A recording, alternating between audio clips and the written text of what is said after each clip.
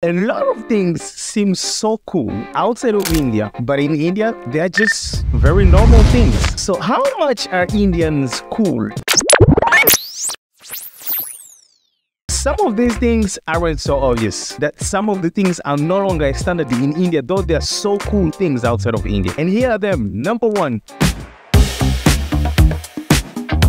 using cards or ATM cards. So stuff like Visa, MasterCard, they are still in India, but nobody literally uses them that much anymore because there is a much better technology. It's called UPI. Just with your mobile, with your phone, you scan and it's everywhere. It's be somewhere they're selling vegetables, in the supermarkets, whatever. Everywhere there is UPI and you can send money for free to literally everyone. And there are no charges like with cards. And that means literally almost everyone in the country is using a mobile. So India, it's one other country which surprised me with how much you can find everyone literally in the country having a smartphone, and the internet is extremely affordable that everyone has access to it. I know this can sound like a joke, like you will even see people who sleeps in the streets using smartphones. Like how many countries are like that in the world? There haven't been to them so far actually. Smartphones are also a very normal thing in India. Number 3 is electrical vehicles. I'm sorry, but like I used to think it was a big thing watching them online until I came to realize that in India they're literally almost everywhere. That's now even these small rickshaws, the small taxis, tricycles,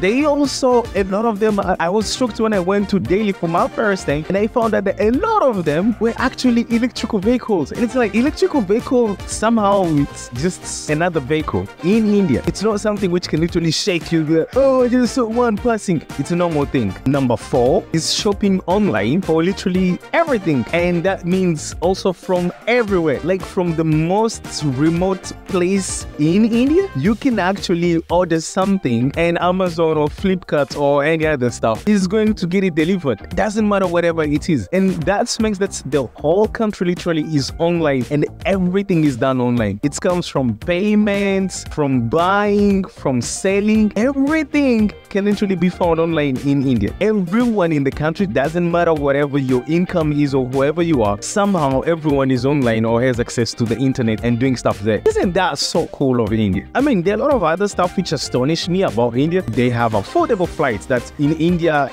domestic flights in India, you don't have to think someone is rich for doing that. It's very common. Or speaking about their space program, it sounds just like a casual thing. It's like some other countries actually have dreams of going to space. And there's just a lot of others which, despite where India is now, still need a lot of improvement. Some of these things that they have are so cool that they are so rare outside, yet you find them as very common things inside India. Thank you so much for being here. Catch you next time.